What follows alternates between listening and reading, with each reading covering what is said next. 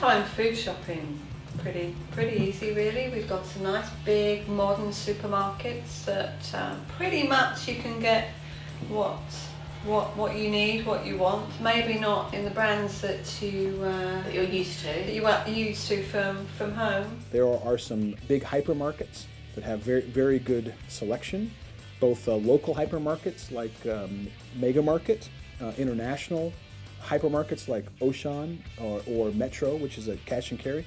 But I find you have to shop around, like, you know, you took me to different supermarkets to say, this is the best place for mincemeat, this is the best place for steak, this is a good place for bread.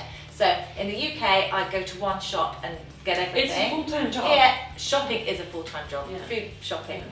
You have to be aware of what you can buy where, but you can find it in Kiev. And they do have the exotic items, like if you're making a Thai curry, you can find the lime leaves, you can find the lemongrass stalks, where in Toronto I would be hard-pressed to find them as easily, whereas here... You just need to know where to go. Yeah.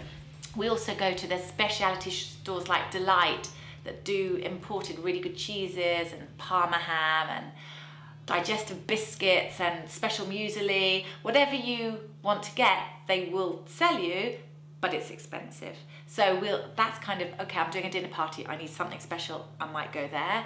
And there's a Chinese stall in Vladimirski in one of the Rynoks, the markets here. Pretty much, you know, you can get anything.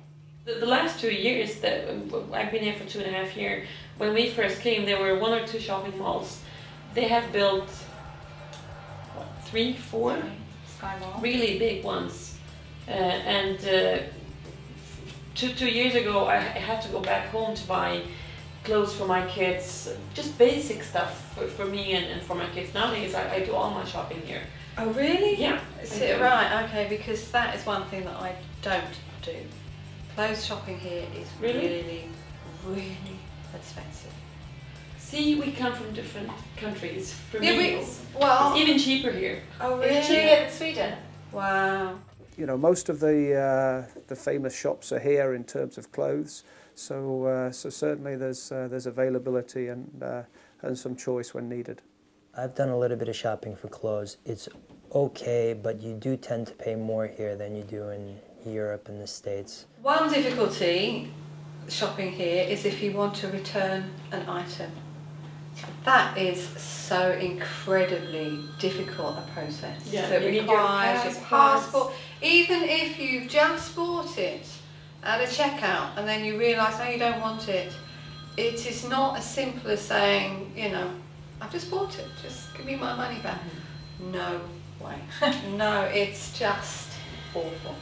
I actually bought some trousers in Gap that were too big for me, and I thought, and I ended up giving them to my nanny because I just thought it's easier to give them to the nanny. They were reduced anyway, than to go through the rigmarole of taking them back. I do, and then sales, and they have great sales here. When they have a sale, they have good sales as well. Good. You have to be careful, because sometimes they do increase the price and then still say that there's 50% off, but you're still paying the same amount as was originally.